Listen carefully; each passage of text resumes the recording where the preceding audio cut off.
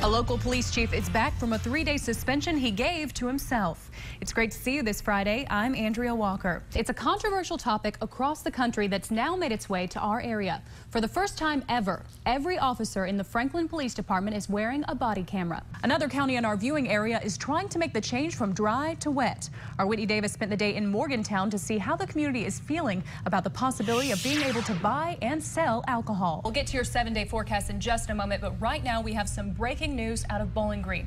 Kentucky State Police are currently conducting a manhunt for 30-year-old Adrian Barnes. Kentucky State Police say Adrian Barnes will be facing a slew of charges, but they have to find him first. Now we'll get you under the... All right, thank you so much, Kayla. Obviously, we're having some audio issues right there, but we will get back to Stephen Harmon's interview later on tonight, so obviously stay connected to us. We're going to keep updating you on this breaking story, and the good news is no one has been hurt at this point. And of course, we often talk about the victim's family in a tragic case like this one, but how did the Madden family act in court today? Good evening once again. I'm Andrea Walker with an update on your primary election results. Well, the tides seem to be turning right now in the race for the Republican nomination for governor. Earlier tonight, it looked like Matt Bevin would win that nomination, but now we're not so sure. Tonight is the second day of the 25th annual U.S. Bank Balloons, Tunes, and Barbecue Festival, where it's all about supporting a good cause and having a great time out here. Hello, everyone, and thank you so much for joining us for this special live edition of WBKO at 6. I'm Andrea Walker. And I'm Jake Boswell. We are standing, if you're wondering, inside an actual hot air balloon. Believe it or not, Andrea and I have enough hot air. We've been able to fill this entire thing up. In 60s and 70s, then 60s. 70s and 60s. Yeah, and 70s you get the idea. It is not your... for December. It's off to California for the Western Kentucky University Lady Toppers as Selection Monday comes to an end. Well, Shane, it is a great day to be a UK fan as the Wildcats easily beat West Virginia last night to move on to the Elite Eight. It is a historic day across the country and a hard-fought victory for the gay rights movement. Joining me now is Dora James with the Bowling Green Fairness Coalition. Now, first of all, Dora, what does this day mean for you? And what do you want to say to people? This is obviously a polarizing topic. What do you want to say to people on the other side of the issue that maybe don't understand what you've been fighting for? Hey guys, we're in the basket of one of these hot air balloons. Now, Mother Nature decided not to really cooperate with us tonight, but there could still be the balloon glow tonight. Tell us about those plans.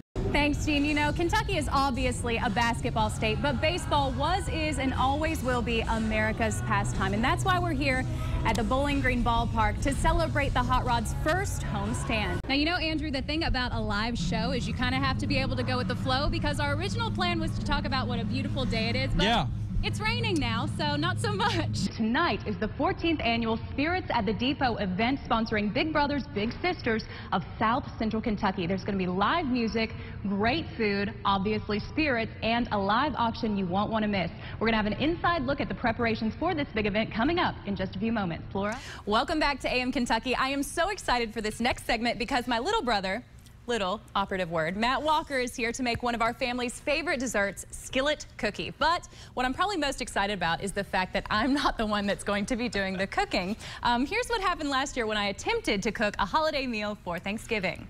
The original idea for this segment was for my brother to be here, but we got to follow those recipes. They are an exact science. I feel like recipes, everybody says they're an exact science. I don't think so. And then you got to one of these handy things. You're gonna need half a stick of butter and you're gonna keep it cold. Apparently that's important. You told me that yesterday. I was like, shouldn't I be melting this? She said, well, it'll be a lot easier to mix if it's melted. Well, you know, life isn't always easy. Ta-da! Ta-da! This beautiful, beautiful casserole here with a yummy topping. It's less beautiful than I hope it tastes better than it looks, because, yeah, I think it's arguable that it's beautiful. Well, I think it's arguable that everyone at home thinks.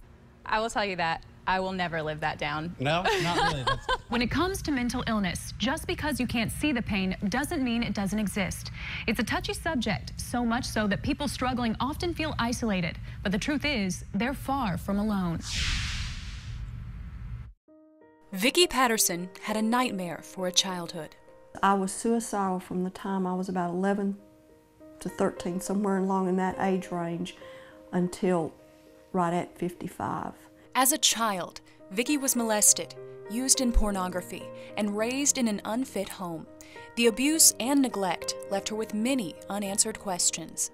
I knew I was different. I knew it through elementary school, I knew it through junior high, I knew it through high school. I knew it raising my children, but I didn't know what it was. It was like a piece of a puzzle missing. It wasn't until she was 55 years old that Vicki was diagnosed with borderline personality disorder, PTSD, and depression, the missing piece to her puzzle. Vicki's case, although extreme, is not uncommon. 1 in 4 Americans experiences mental illness. That's 61.5 million people suffering, often in silence. I think that if it was anything but mental illness, we'd be talking about an epidemic. 1 in 4 people you know is most families. Mom, dad, 2 kids. So someone in that family's life is going to be touched by mental illness. Mental illness is defined as a wide range of conditions that affect mood, thinking, and behavior. They may have difficulty getting out of bed, they may have thought distortion, they might have a lot of anxiety about things. A smaller population of individuals will have more chronic mental illness, and for them it could be very significant. It could mean inability to keep a job, it could mean family falling apart, or it even could mean suicide and lead to death. The following are signs that you or a loved one may want to speak to a medical or mental health professional. Excessive worrying, extreme sadness, problems concentrating, mood changes, avoiding social activities, changes in sleeping and eating habits, substance abuse, or thoughts of suicide. As you can see, suffering from a mental illness is hard enough, but overcoming the misconceptions about your disease can be even harder. We've been shamed, we've been put down so much that we blame ourselves. We are the problem. But as Dr. Bill Fole, a professor of school and clinical psychology at Western Kentucky University, explains, blaming somebody for a mental illness is a way to push them further into the problem rather than getting them to seek help. He went on to say that seeking help is often the hardest step toward recovery for 2 reasons: fear and ignorance. People are afraid of the unknown. They're afraid that they have something that's, 1, not treatable, which is not probably true, and 2, that it's always lived in the culture that you don't need treatment for these, you just need to get over it. So you put those together, it's a pretty powerful message. But there is hope. The woman you met at the beginning of this story is proof that you can recover from mental illness. Vicki Patterson is now a peer specialist here at the Wellness Center of Bowling Green, where she's able to share her story in hopes of helping others. My biggest goal has been to give back. I don't want to see young people going through the mental illness and it take them to 55 years old to come out of it. Because life after mental illness, it's a freedom. You're in a prison with mental illness. Your mind is in a prison, just as much as if I was in the jail. I was in a prison. I am free.